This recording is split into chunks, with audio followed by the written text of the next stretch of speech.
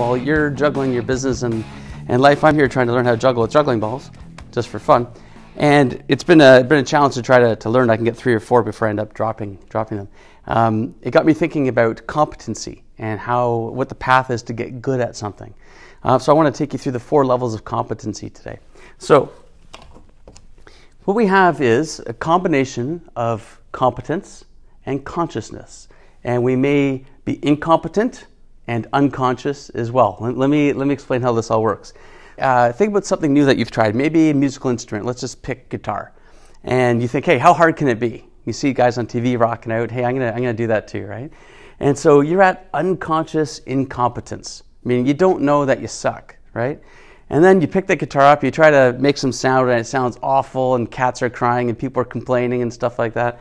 And you realize you're actually incompetent, but you're conscious of it now. Now you know that you suck, okay? So you practice, maybe you take lessons, you get your guitar tuned, that always helps. And you work away, and you realize you got to this point of conscious competence, meaning you can play, but it takes a bit of effort. You have to think about it. It might not be as fluid as you would like, but you can actually do it. But you have to be thinking, you got to be really focused on it, otherwise you're not going to sound good. And then we move up to the stage of unconscious competence. And this is where you're just like really good, and you don't have to look where you're putting your hand, and you can tune, and you can play quickly, and you can play all the different complicated chords, and you're just really good. But you kind of forget how good you are. It's been so long, you've practiced so much, you got to that point, you have a high level of skill.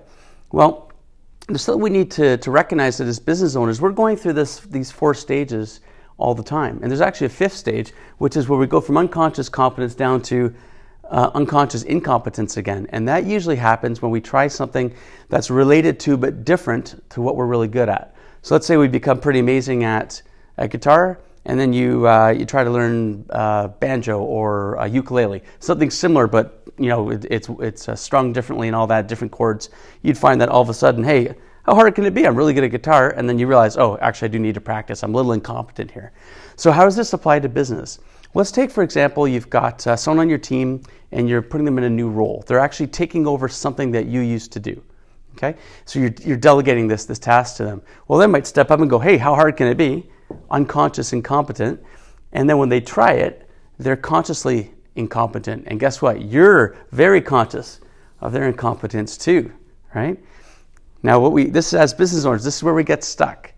Because here's what happens. We go, oh man, they're not very good at this. Maybe I've made a mistake. Maybe I'd better just take that back and do it. Say it with me. Do it myself, right? We're going to hang on to it ourselves because they can't do it.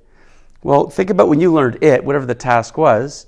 You probably started off unconsciously incompetent, had to get a little practice and realize that, hey, I'm not that good at this thing. Keep working away, got a bit of skill, become consciously competent, and put your years or months of expertise and experience and training into getting really, really good, and you became unconsciously competent. And it's easy for you. So where does this show up? This shows up for business owners all the time in sales. If you're the main salesperson in your business, you might think it's really easy to get somebody else to sell. It's not so easy for someone new to sell. Or it could be with marketing, or it could be with client care. It could be doing some of the installation work that you might do that's a little more complicated.